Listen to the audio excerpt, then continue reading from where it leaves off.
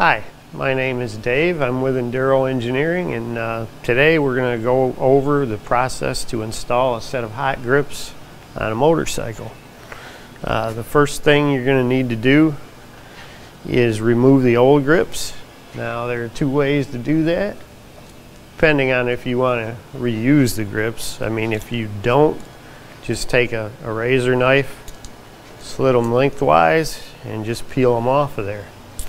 If you do, however, want to reuse your grips, the best way to do that, because they're usually stuck pretty good, is take a smaller flat blade screwdriver, lift the grip up. Be careful when you do this because you don't want to go through the grip. Then take a lubricant like WD-40 or 6-in-1, shoot into in between the actual grip and the handlebar, just a little bit. Doesn't take a lot. You know, move the screwdriver around a little. It'll actually allow the lubricant to get all the way around the handlebar. Usually that'll be enough to break the bond, and you can just slide the grip off. If you've ever had heated grips on a bike before, you'll notice that probably the throttle side would get warmer than the left side. The reason for that is when you apply this heat element directly to the aluminum handlebar, what happens is the aluminum handlebar, when it's cold out, sucks just most of the heat away from this heat element. What we always do here at Enduro Engineering is we take a Boyson flex grip, which uses a plastic tube much like the throttle tube. Once you put this flex grip on this handlebar, you've got a plastic insulation set up the same way you do on the throttle side. So the left grip will stay much warmer in this case.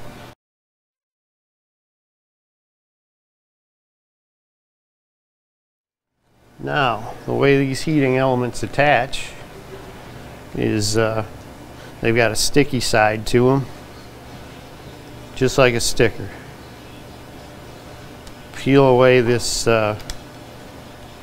protective coating.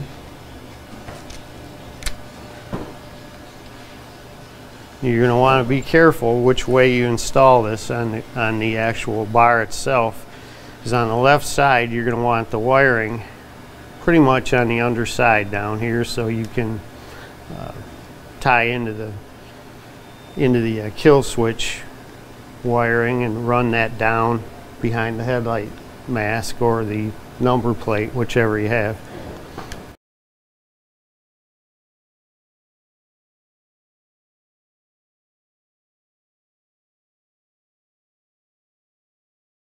Leave enough slack that it's not stressing the connection up here. Use a little contact cleaner. And now on the throttle side, since you're going to be twisting the throttle, you're going to want to have the wires in a position somewhat like that. You're going to make a little loop so that they have room to move. A little bit of slack there so they're not tight. If you run them too tight, you're going to bust them when you try to turn the throttle. Use any kind of grip glue you want, or whatever you've had success with over the years. What I like to do is put a little glue towards the end of the handlebar. Work it around some.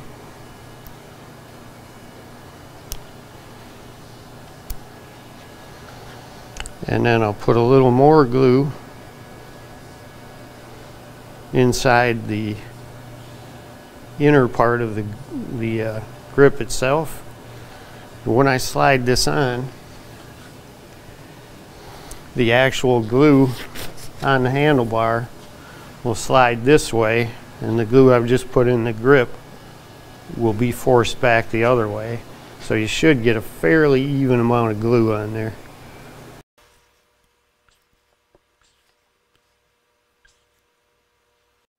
You're going to have to get the grip in the position you want to run it fairly quickly.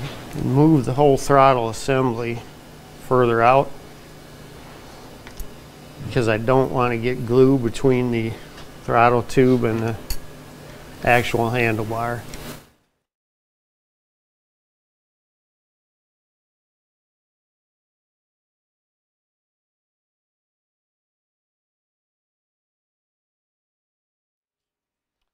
Okay, now we're ready to wire this thing up. Don't forget to, move the throttle back into position. I had it moved out when we put this grip on. You're going to want to move that back into your desired position and tighten it down. Make sure everything turns freely, doesn't stick. If you got any issue at all, you need to pull the complete housing off and get inside of the throttle tube and clean it out. What I have done also is put a couple of zip ties along the route I want these wires to take, and I've given the wires just enough slack so that they won't be pulled and break. You don't want too much slack, or you don't want it up here or down here, because it's going to catch brush or whatnot, and it may jerk the wires right out of the element. So now we're ready to go behind the number plate. So I'll go ahead and pull that off.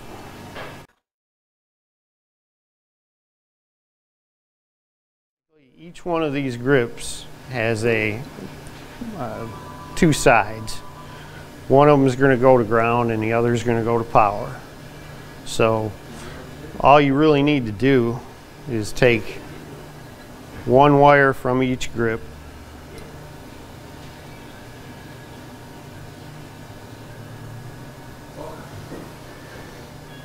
connect it like so. This can be your positive or ground connection, whatever you want it to be. I'm going to make this one the ground connection, and I'm going to take a little crimp-on connector and attach it to these wires. Okay, now that we've got that piece crimped on there, we'll go ahead and ground it. It needs to be grounded to the chassis somewhere. This resistor somewhere on a aluminum part of the motorcycle, aluminum or steel. I mean, it needs to go someplace where the heat is not going to melt any plastic or rubber, because this will get very hot when you're running on the low setting. So you need to glue it down. I've already put some silicone on the underside of that and zip tied it down until the silicone dries. Then we'll take the zip ties off, and so now we'll have to wire the resistor into the circuit. And basically this is going to be the supply wire for the resistor wire and the non-resistor wire. This Y wire, basically one side has a resistor and one side doesn't. This is the low side of the circuit and this is the high side. So what we're going to do is I've made a connector. I'm going to tap into the yellow power wire from the stator. It's where we're going to be drawing our power. And this is going to go through the switch that comes in the kit you'll put the stator power up to the center terminal of the on-off switch, low, high, on-off, just like that. Now you're going to trace the resistor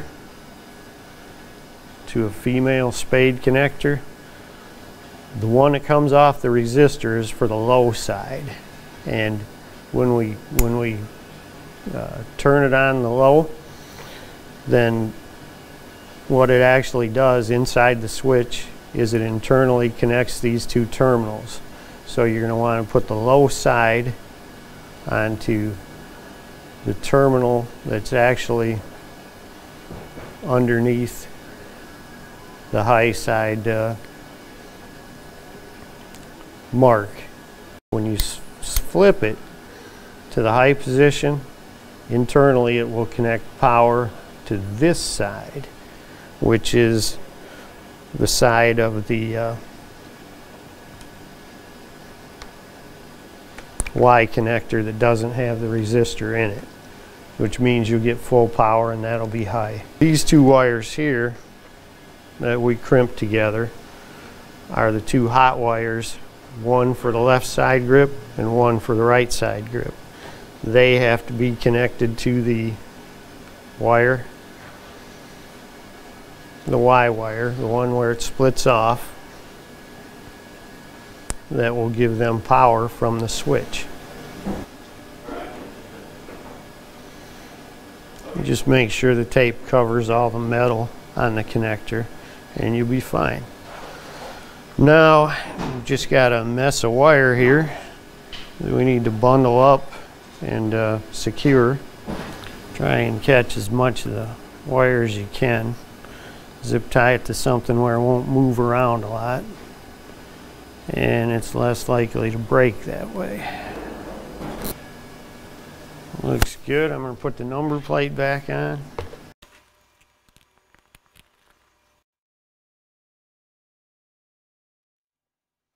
Okay, since this bike is going to have a headlight on it anyway, we're going to mount the switch into the headlight mask here. There's already a hole here. You just have to enlarge it slightly, and the switch fits right in there. Won't be in any harm's way. Tucked in, out of the way. Just remember to plug your wires back into it after you mount it, and your heated grip installation should be finished. Thanks for watching.